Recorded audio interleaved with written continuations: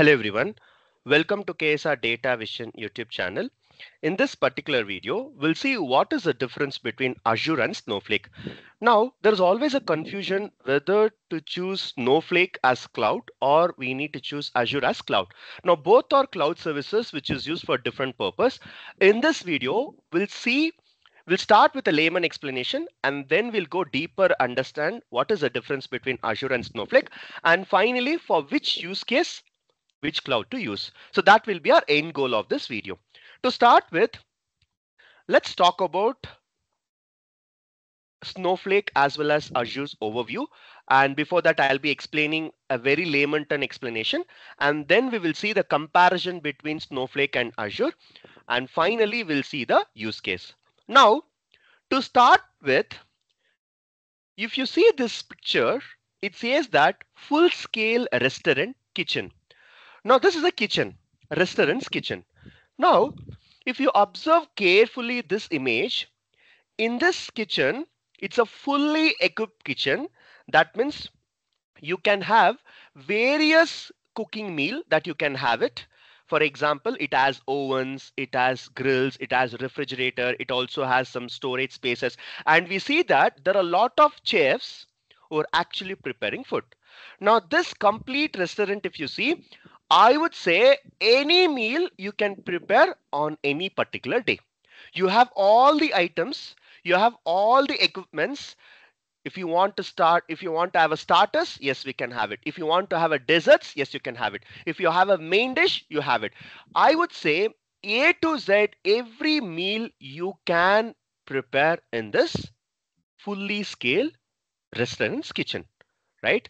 Now, let's talk about another case where this is called a specialized dessert kitchen. Now, what is this here? This is also a kitchen, but this kitchen only focuses on desserts. Now, if you want to have a starters and a main dish, it is not possible here. This kitchen is specially designed for baking, where you can have pastries, cakes, right? And you see only few of the chefs are actually specialized in preparing. Now, you have seen two different kitchen. One is like a full scale kitchen and one is like a specialized kitchen. Now, if you have understood this, then it's all about comparing with Azure and Snowflake. Now, the same thing what you were doing here as a fully scaled kitchen, this is nothing but our Azure. Now, Azure is a Microsoft product. It's a Microsoft cloud services, right? And here you can have 200 plus services where it mainly focuses on, you can use it as a storage services. You can have all the machine learning, deep learning, AI, everything you can use. Apart from that, it also provides support to your security, identity. You can also deploy whatever you have done, you can deploy using DevOps. You can use it as a databases, you can use it for the analysis, you can use it for the data engineering. Apart from that, you can build an enterprise application, you can build a mobile application, web application, you can build everything. I can simply say that this is almost having 200 plus services and it works like a complete cloud services. That's what I've given an example. It works like a fully scaled restaurant. It works like a fully scaled restaurant kitchen. Everything you can do here. Everything you can do here. Now, if you're talking about what is a Snowflake then? Now, Snowflake, it's only for analytical platform. Now, as I said, this is a specialized kitchen, right? This is equivalent to a specialized kitchen where you can prepare only a set of desserts, right? The example which you have seen here, it is a specialized dessert kitchen where you'll not be able to do anything else. This is only for preparing desserts. The same way we can relate that to a Snowflake. Now Snowflake is completely focusing on data warehousing. You can share the data with end users. You can also pull the data from the different systems. You can use it as a data integration tool. Apart from that, you can also use it for analytical purpose, engineering purpose. But if you ask me, can I integrate with any of the enterprise applications? Can I use it as a mobile application? Can I use it as a web application? In that case, this will not support. This complete Snowflake is responsible only for data driven work, and this is provided by Snowflake. Now this is how it is different from Azure. Now let's talk about few comparison. In this slide, we'll talk only about the positives. What is the positives of Snowflake? What is the positives of Azure? Now, if you see here, in Azure, it actually has a large number of ecosystem. It has n number of services that you can work with. If you want to have a storage, computation, AI, ML, it supports a lot of features, lot of services where you can use it. Now, it also has worked with the Microsoft product. It integrates well with all the Microsoft products. Even if you want to integrate with all the 200 services, you can do it. Apart from that, you can also integrate with Power BI, which is also a Microsoft product. You can do wonders here, right? And in terms of the usage, you can always work with both on-premises integration as well as a cloud-to-cloud integration. It supports. And since it is known for a brand, they have lot of data centers, almost 40 plus data centers they have globally, and it supports wide number of services. And in terms of the security compliance, is always on top, right? It always on top. Since you're talking only on the positive sides, it supports lot of features. Now coming to a Snowflake. Now Snowflake, it is having storage as well as the compute, right? You can have the data storage as well as you can have the compute. And here it is a very much an excellent tool for data warehousing, analytics and business intelligence works. This is only for specialized usage.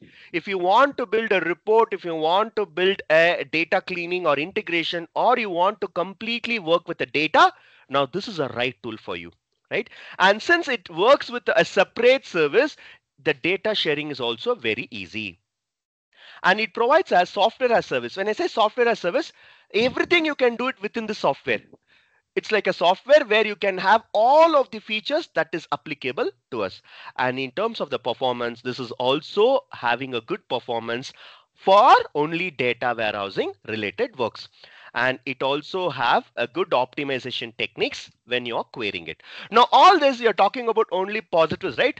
But as in then, every coin has two sides. So let's talk about bit of negatives.